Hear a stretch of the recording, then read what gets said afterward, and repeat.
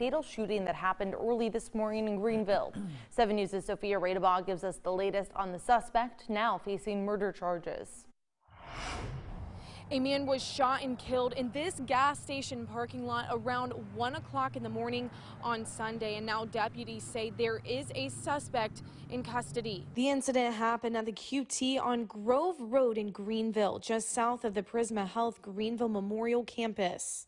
According to the Greenville County Sheriff's Office, the suspect, 30-year-old Brandon Boozer, was inside a vehicle when he shot and killed the victim in the QT parking lot.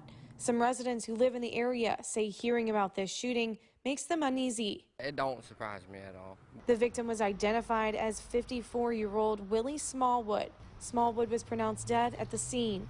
That's my safety, and not only mine, other people's safety.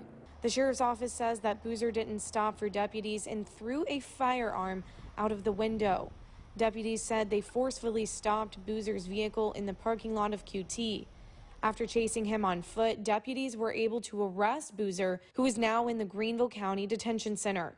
Now deputies say the suspect, Brandon Boozer, is facing charges for murder and possession of a weapon during a violent crime. In Greenville, Sophia Radebaugh, 7 News. As this story continues to develop, we'll keep you updated on air and online at WSPA.com.